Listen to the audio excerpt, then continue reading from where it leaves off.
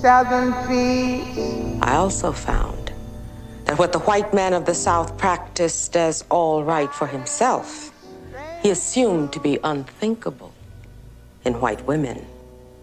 They could and did fall in love with the pretty mulatto and quadroon girls, as well as the black ones, but they professed an inability to imagine white women doing the same thing with Negro and mulatto men. Whenever they did so and were found out, the cry of rape was raised, and the lowest element of the white South was turned loose to wreak its fiendish cruelty on those too weak to help themselves. Nobody in this section believes the old threadbare lie that Negro men assault white women. If Southern white men are not more careful, they will overreach themselves, and a conclusion will be reached which will be very damaging to the moral reputation of their women.